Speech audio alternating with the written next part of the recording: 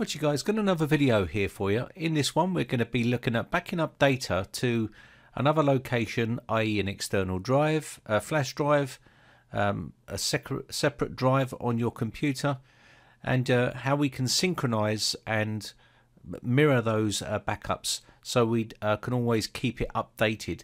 And the way you can do that is a simple little program called FreeFileSync. And I've done a video on this many years ago, but someone's asked about syncing files and keeping them updated. And this is probably the most easiest way to do it, and it's free. So we're going to hit the download button here. And what we're going to do is download this and then install it on our system. So you can see here, this is our Windows setup. It does work on Mac OS, Linux as well, which is nice. So you've got all the versions for different operating systems there available. Just hit the Windows setup here, and we're going to click on the file there to install it, and I'll leave the link in the video description for you. So I'm going to agree to their terms and conditions, and you can read all this information if you wish and go next. I'm going to install it into my C drive, and you can see here that's going to put it in these locations here. Go next and let that install. There we go.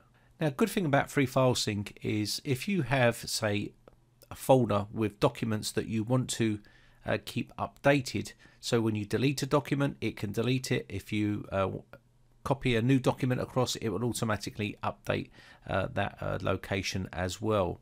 So it's good for that type of thing. So I've used it for things like, say, tools. I've got like a tools folder, and if I update that tools folder, I like to make sure that it's copying across to my USB flash drive and keeping that updated as well. So for instance, if I'm using something like this and I've got all my tools inside here and all my software and everything else that I like to use on a regular basis on my flash drive, I want to make sure that all these tools are kept updated. So when I download these new tools and new versions, I can just drop them into the folder onto my desktop, and it will be copied across to that location and keep it updated. Okay, so this is a great way of doing that, and also adding new tools to here and new information to this location. So let's take a look at the program itself.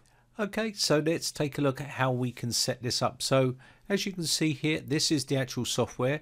Now this here is going to be our computer where we're going to be updating that folder on a regular basis, and what it's going to do is compare that to the other path here, which will be another area on our computer, or a flash drive or an external drive or another drive on the computer, and it will keep them both updated. Okay, so if you can just drag into here if you want to, or you can actually browse for a selected folder to use. Okay, so I'm going to do that. So I'm going to use my toolkit here, and this is my toolkit which I'm going to be using. And what I want to do is locate my toolkit on another place. So for instance, I've got it on, this is my flash drive here, and I want to make sure that we've got that there. So you can see this is on our C drive and this is on our E drive.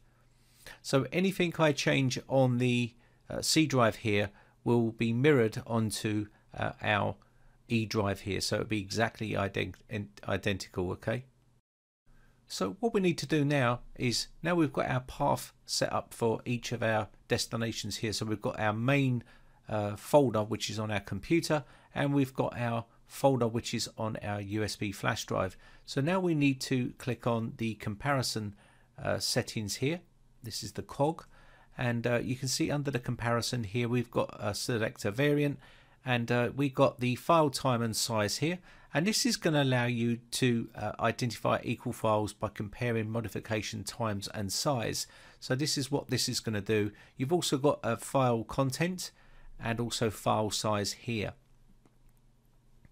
There's some other stuff down here, like include symbolic links and also ignore errors and automatic retry. You've got your filters here which you can include and exclude.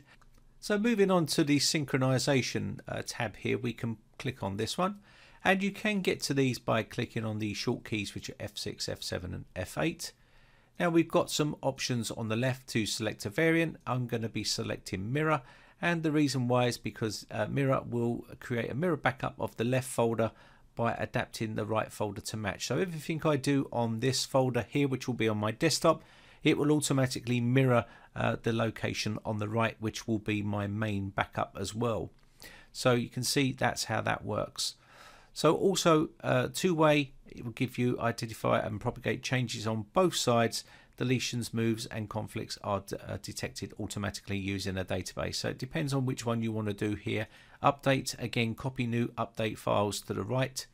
It will do that also. It just depends, or you can set up a custom one if you want to configure your own synchronization rules here, which is a bit more in depth and another video that would take.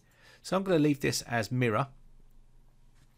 And you've also got the delete files here. So if you delete files, you can either send them to the recycle bin. Now, if you're working with massive files and stuff like that, that might not be a good thing because you're going to fill up your recycle bin. If you want to just permanently delete those, you can do by using a permanently delete those files. And that's pretty much it, really. So if you want to, on completion, shut down your computer and stuff like that, you can set that up if you want to. And this will use the command shutdown /s and so on. So it's entirely up to you what you set that as, but we're going to click that OK here.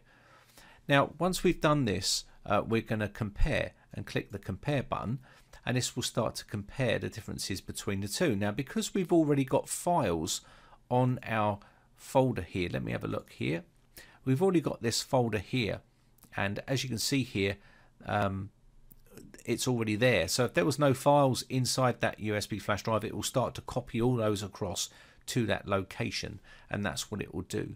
So we can see we've got set up now, and once you've done that, you can synchronize the mirror as well and start this off, and it's completed successfully, as you can see here. Now if I started to make changes to the folder on my desktop, that would obviously start to copy across to the USB flash drive or the external drive or whatever drive that you're using. Okay, so here we have the computer. This is on my computer on the left, and this is on the right, which is my backup area. You can see this is my USB flash drive here, and this is on my desktop on my computer. So now any changes I make inside here will automatically replicate across on the right hand side here. So if I needed to add something to this, I can go into here and start to add in my programs that I want to, and it will automatically copy those across to my flash drive, which keeps that up to date. So when I ever need to use it, it's automatically updated. I don't have to take my touch my main one on my computer. So when I ever want to roll out an update, I just have to make changes on my desktop, and it will quickly update that version on my USB flash drive.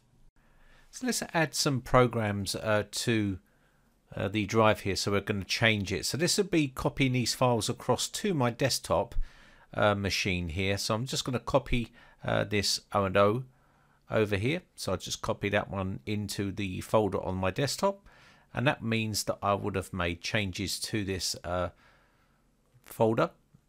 So I'm just going to copy this here, and once you've got that done, you can see we do have a couple of files inside there. Now once you've got that copied, what you can do is go back to your program and add the program and add these into my program menu. So I'm going to go up to my tools here and configure. So just configure this one here, and what we need to do is choose a location. So I'm going to run another program here, and by adding a program, put the name of that program in there and add the path in. So click on browse and browse to the location of that folder which you've just put on your desktop. So I'm going to click this here and click open and add that to my menu, and there we go. So now we've done that, we can save this. You can put the URL inside of the website here if you wanted to, and all I need to do here is save this, and that's saved to the pen drive. So let's just do one more here. I'm going to do the 32-bit version as well. So I'm just going to add this one in quickly, and all I need to do here is get the link for the URL, which I'll just show you here how to put that in. And this is not about this program really, it's really about the sync program, but I just wanted to add this in and make a change so you can see. So I'm going to save and exit, and we can now have a look here. And if you look down here, System Tools, you can see that we need to look over the right hand side here, which is on our USB flash drive, and you can see that the program has not been added. The folder's not been added yet to there, and the reason why is because we need to sync this with our program. So if I do this compare, what it's going to do is going to now find that there is a difference between the two, and it will now ask to copy those files across to that USB flash drive, and I can synchronize and it will copy those across, and that's pretty much it. And they've now gone across to here. You can also create a batch file to do this for you, where you click on it and it'll automatically do it when you click on that batch file if you want to do that. That's another feature that you can do here. It's pretty straightforward to do and set up. You just have to put in all the information inside here and put that to your taskbar and click on that, and it will automatically do all that for you. And that's pretty much it. That's basically how you can back up just about anything really using that tool. You can have more than one container or one folder that you want to back up at any one time. It will just continuously mirror those across, and it can be just about any type of content that you want to do, whether it be programs, documents, pictures, anything you like, and you can send them to anywhere or any device really. And that's about it for this video. My name is Brian from briteccomputers.co.uk. Thanks again for watching, guys. Bye for now.